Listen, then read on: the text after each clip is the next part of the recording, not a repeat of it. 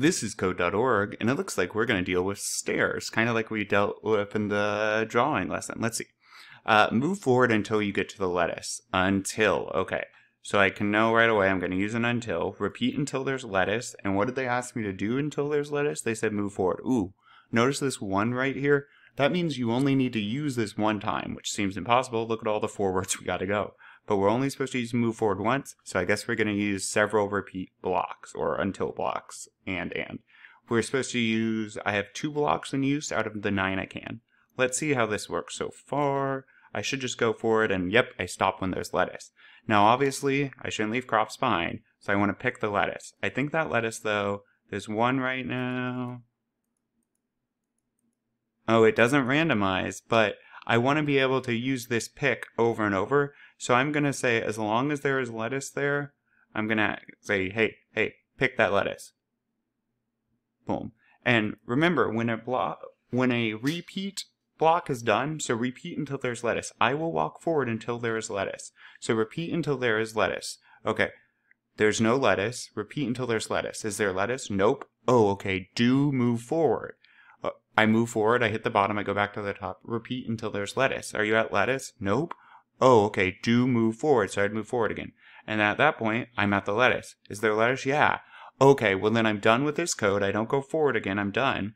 And I run whatever code's underneath, which happens to be asking the computer to make my character pick lettuce now. All right, then what am I going to want to do? Well, I'm going to want to turn right, and then it looks like I would move forward, and then turn left. Wait, move forward, and then I'm going to what? Repeat until... Oh, okay. Depending on how much, because notice at the end here, we want to turn right, but then we want to just keep walking to those lettuce, just to make sure that they didn't put an extra step in here. So I'm going to turn right and say, hey, keep walking until you find lettuce. And what do we want to do when we do find that lettuce? While there's lettuce, we want to make sure to pick all of it. Well, then what do I want to do? I'd be here, so I'd want to turn left. Okay? And after I turn left, what do I want to do? Well, I'm going to, as long as there's not lettuce, I want to keep walking, keep moving forward. And then once there is lettuce, I'm going to want to, while there's that lettuce, pick it. Let's hit run and see where this gets us. Looking good, and I know I have way too much code so far.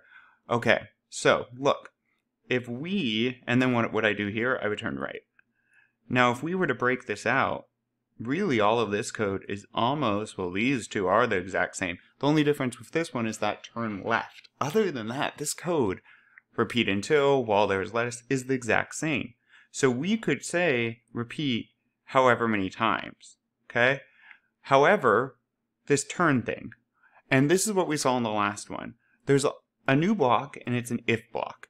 If there's a path to the left, we can tell the computer to turn left, right? If there's a path to the right, turn right.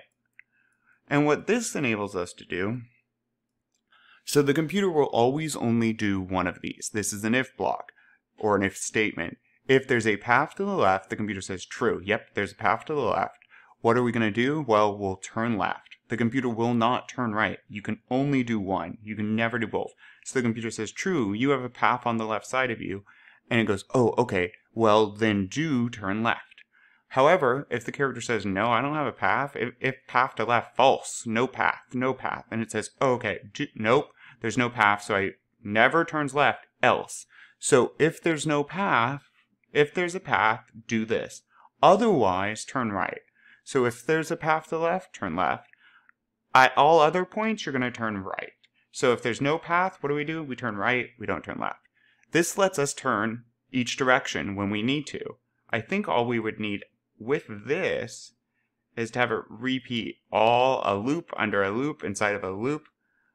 And I don't think I'm running it enough times. Let's try 7, maybe. Who knows? What's great about code is you can always be wrong. You can always test it a bunch. And notice, it checks, and it will only run one of these. Turn left or turn right. In fact, I want to show you. Let's step through our code. And here, so stepping through lets you see each line run. I'm going to hit step, and right now it's saying, is there a path to the left? and it checked, and there was no path to the left, so it only turned right. Notice left was never highlighted because left is never ran. Unless there's a path to the left, then it will highlight the left section. Right now it does, and next it will highlight right, but not left. Oh, we were so close.